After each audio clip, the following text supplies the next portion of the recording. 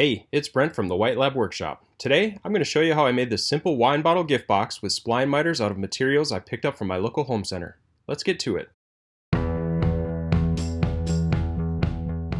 I started with 1/2 inch oak and 1/4 inch poplar from the home center, both about 5.5 inches wide. I knew that the average wine bottle is around 3 inches wide and 12 inches tall, so I sized the box to leave some wiggle room for different sized bottles, just in case. I used the crosscut sled on my table saw to cut the 4 sides to length.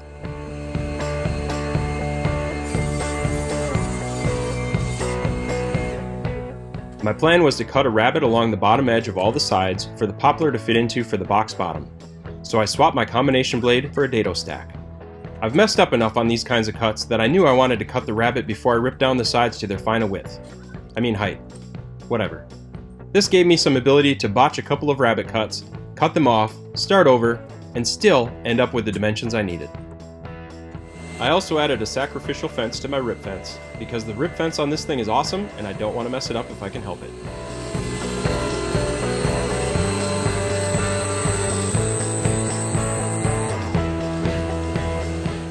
Once I was satisfied I didn't actually screw up the rabbet cuts, I put my combination blade back in the saw and ripped the sides down to their final size.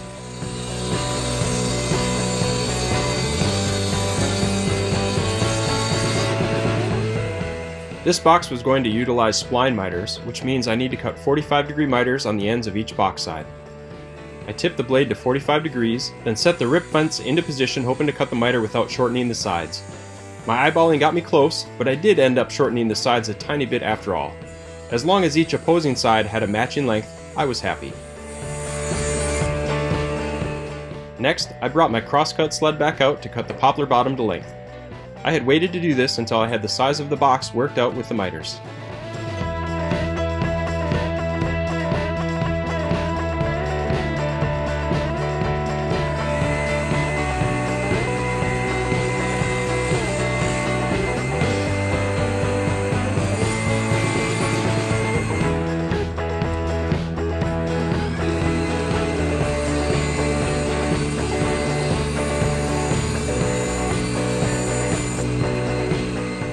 I wanted something to support the wine bottle as it sat in the box, so I came up with the idea to cut some oak at roughly 45-degree angles to act as a guide of sorts. I'd have a neck support and a body support. I'd glue them in place in the box, and they would give the bottle something to sit on to keep it from rolling around. That will hopefully make more sense in a few minutes. I used my crosscut sled to cut the pieces to what I was hoping was a good size.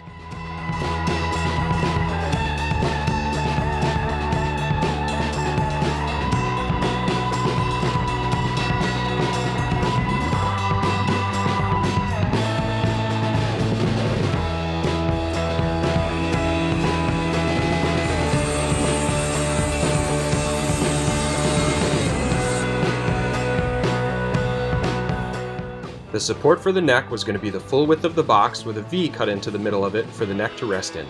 The support for the body was going to be little 45-degree wedges, or isosceles right triangles for you math nerds, that would get glued into the bottom corners. I attempted a dry fit to see how well I sized the neck support. It was a little too wide, so I trimmed it up.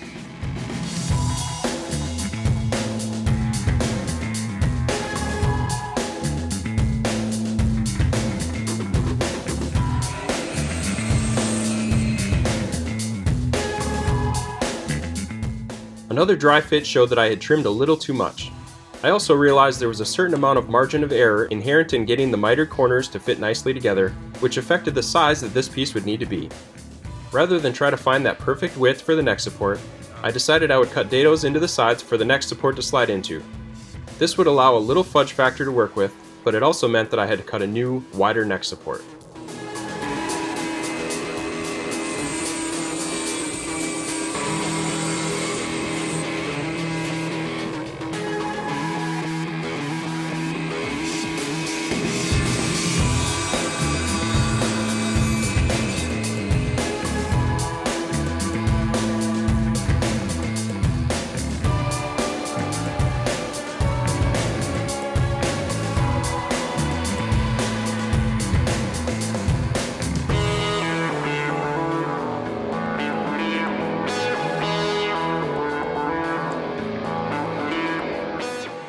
With that figured out, I went over to my router station and routed a dado for the neck support with a 1/2 inch straight bit.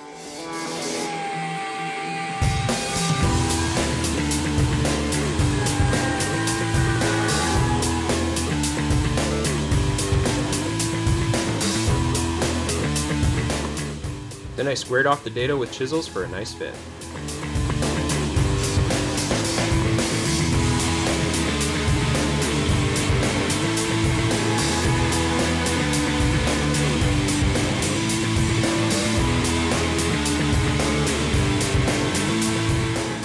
Before we go any further, I'm really excited to share my no-fence miter station design with you.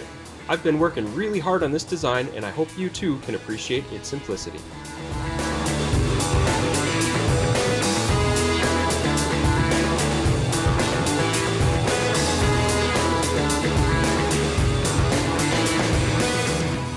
And hey, if you're new here and like what you see, go ahead and hit that subscribe button and ring the bell so you don't miss any more opportunities to drool over my sweet setup.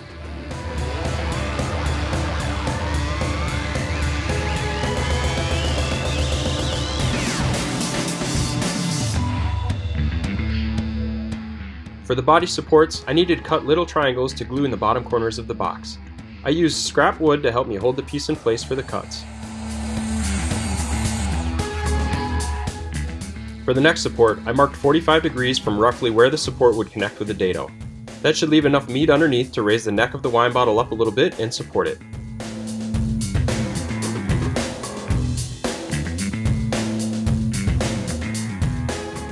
Cutting that V was kinda interesting though. A bandsaw would have been perfect, but mine was still sitting at the store that one day I hope to buy it from. My scroll saw would have worked well too, but I've broken a bunch of blades lately and need to buy some new ones. The piece was too small to get any decent clamping worked out for a handheld jigsaw, and looking back, I probably would have had the best results with my table saw, but I decided to get creative with my miter saw. I tipped the saw over to 45 degrees and held the piece in place with some scrap. I stopped my cut short of the line with the intention of using my new Japanese pull saw to finish the cut. Unfortunately, the saw bucked a bit when I let go of the trigger and I ended up cutting past my line instead of short of it. So I had to adjust my other cut accordingly and made sure to lift up the saw before letting go of that trigger.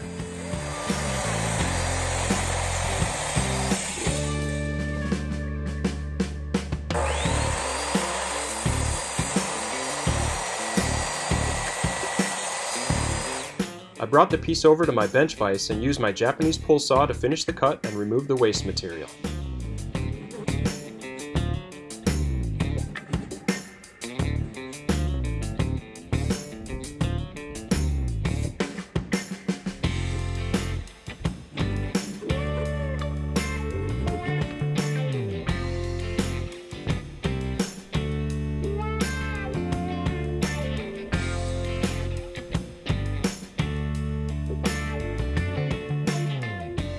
After finishing up at the miter station, I went over to the assembly table and laid the box pieces out for sanding.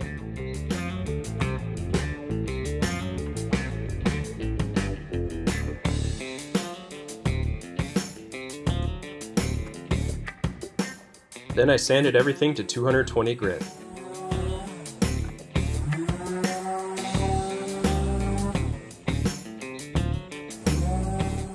While sanding, I noticed the poplar bottom had some cupping to it, so I brought it over to the jointer to flatten out the side that would face in the box.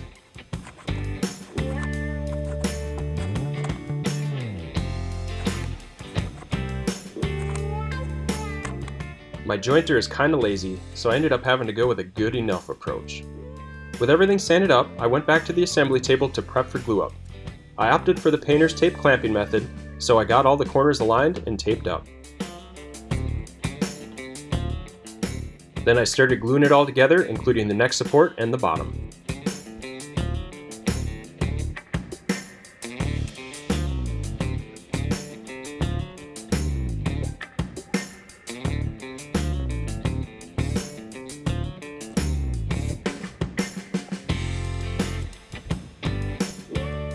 While the glue dried, I put my dado stack on the table saw and tested out different blade configurations to find just the right width for the poplar I intended to use for the splines.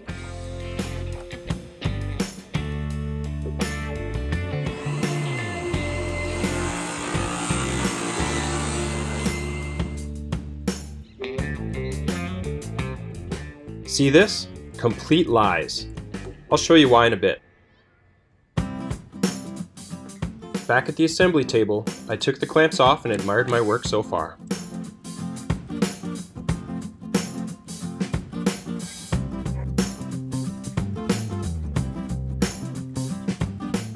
Next, it was time to cut the splines to support the miters. I set up my spline jig to cut a spline about an inch from the top and an inch from the bottom of each corner.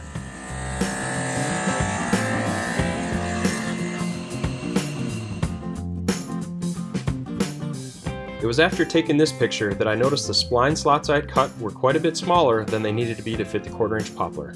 I tried sanding the spline pieces down, but that took forever, and I ended up with an inconsistent thickness anyway. So I pulled the spline jig out again and put just one of the outer dado stack blades on to try to sneak up on that correct thickness. Against all odds, I finally got there, so I glued the splines in and left it overnight.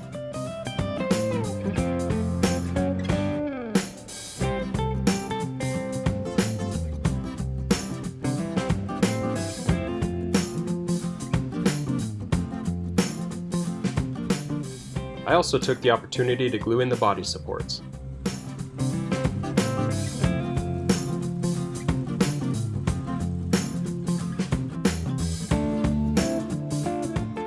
A couple of days later, I tested out my new Japanese pull saw to flush cut the extra material of the splines. I also learned not to try to cut completely flush because I slightly marred the surrounding box.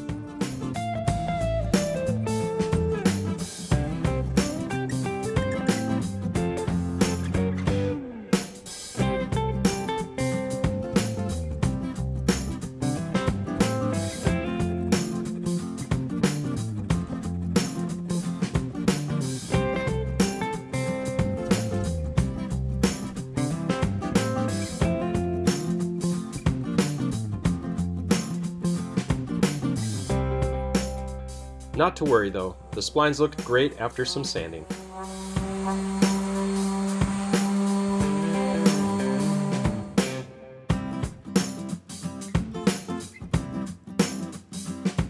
Now it was time to focus on the top. The top would be pretty simple, just cut with a slight overhang and rabbited to give it a way to settle into the box a little bit. I used the box itself to help position the stop blocks for sizing.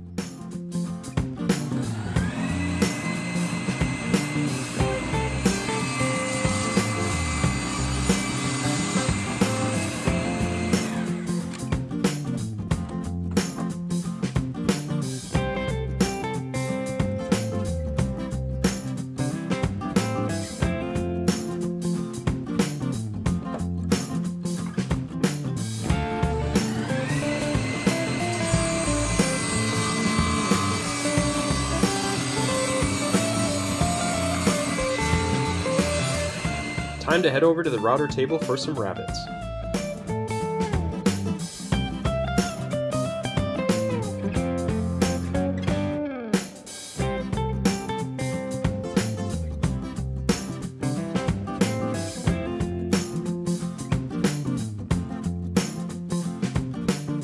I set up the router table to cut rabbets such that the top set into the box slightly with just a little bit of play.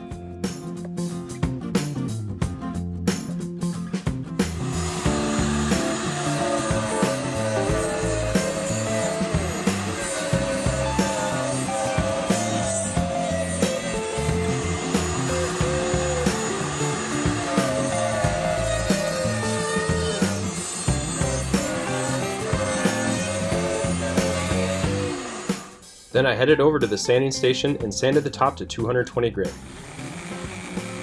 Someone must have left that shop door open because the mosquitoes that night were ferocious.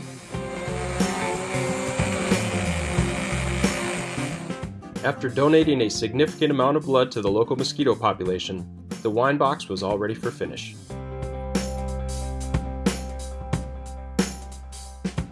I made my way over to the finishing station to get ready for staining. My wife has a great eye for color and chose this really dark ebony stain. In fact, she has her own channel where a couple of her topics are DIY craft ideas and home decor. It's called White Lab House. Go ahead and check her channel out if you're into that kind of stuff.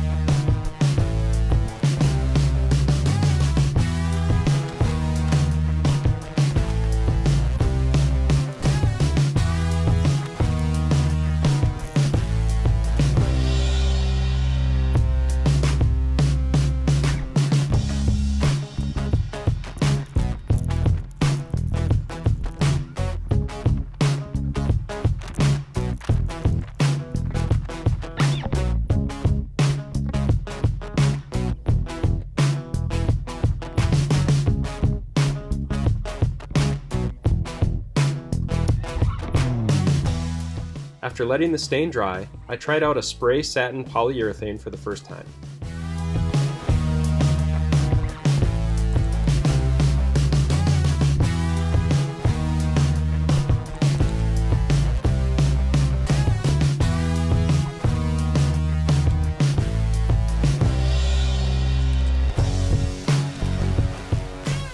The end results were pretty good.